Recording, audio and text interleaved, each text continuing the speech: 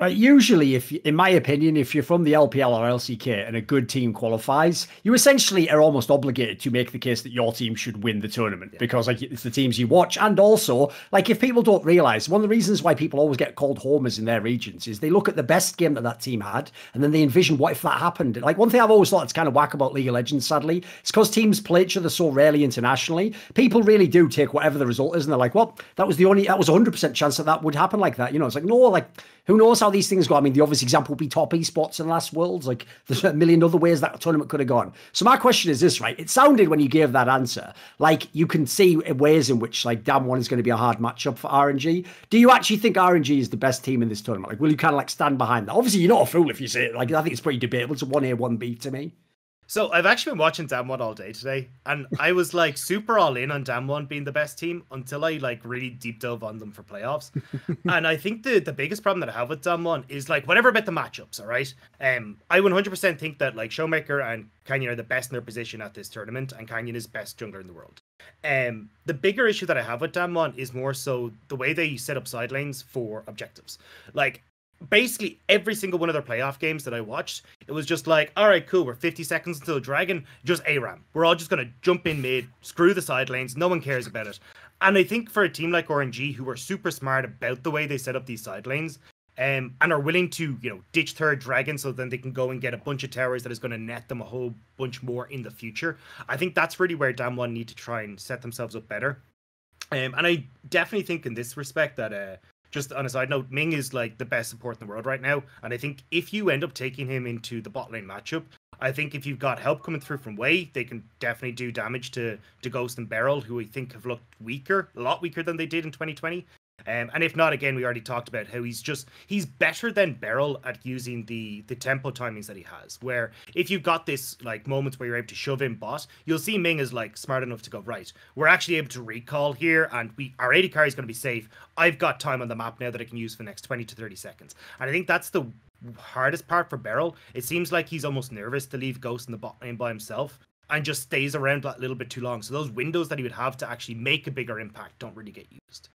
It's so curious, isn't it, the way that that's like League of Legends changed because support became so relevant to like having to form all the vision and roam, etc. Because in the early days, if people don't know, if you had to pick a weaker player for the bot lane, you'd of course pick the support. You're like, the support just basically does what he's told, he's just a ward bot. You want the star to be the AD carry, but as we've actually seen in many, many teams, you can go all around the world and see this. I think actually if you had to pick between the two, you can get a lot done with like a rookie AD carry and an amazing support player. I mean, you can even look at NA, like that was basically what Core JJ does with Tactical. Like there's a whole bunch of teams that work that way. So to me, it just shows how like the game has definitely evolved in the last 10 years.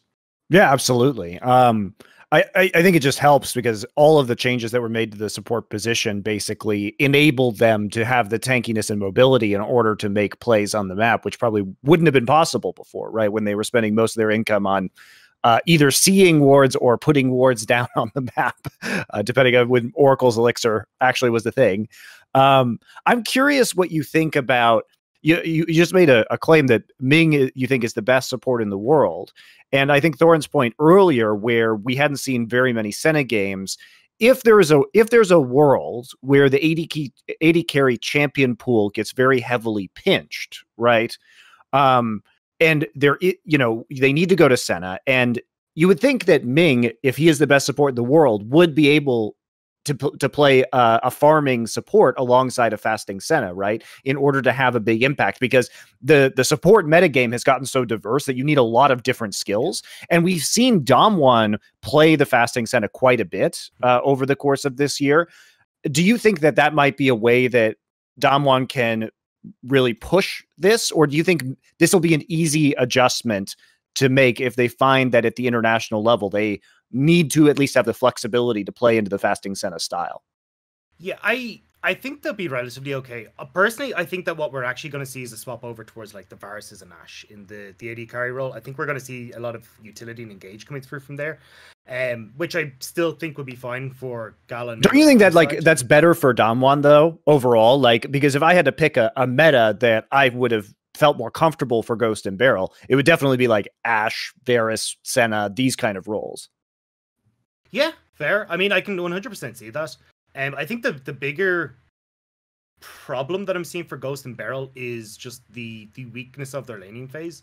In a lot of situations, It's like Ghost specifically is taking that step too far forward. He's trying to auto attack minions that aren't really going to die, and he gets caught out for it, or he's just not expecting people to be sitting in a brush.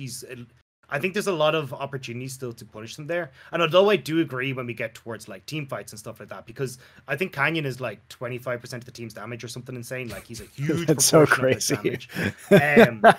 But I think the biggest thing is more so that like I see where you're coming from, but I think it's still going to be punishable. And then from that point, if we do end up seeing like Damwon going back towards the fasting Senna, I think they are quite strong on it. But the problem that I have is whenever I see it come out, Ghost doesn't ward very well. The difference is whenever we see Beryl come out, like Beryl's thought process is, oh yeah, cool, I've got to go and link with Canyon, we're going to get vision control down and get it all set up for objectives. Head just isn't really there for vision. And there's a lot of times where they're moving in towards objectives and you see the Senna and it's like, oh, I'm not actually like moving in to get the vision that I need. And suddenly there's a guy in a brush that really should have been warded like 20 seconds ago and he ends up getting the engage off that we. And I think that's the bigger problem that I see with the Senna. And as I was coming back towards like the objective setup for RNG, they will like come in like 2 minutes, they reset, get deep vision down, second reset before dragons and stuff like this. When you've got this cover of deep vision that they love to use the TPs for, if you are not warding correctly, I feel like that's just RNG's day.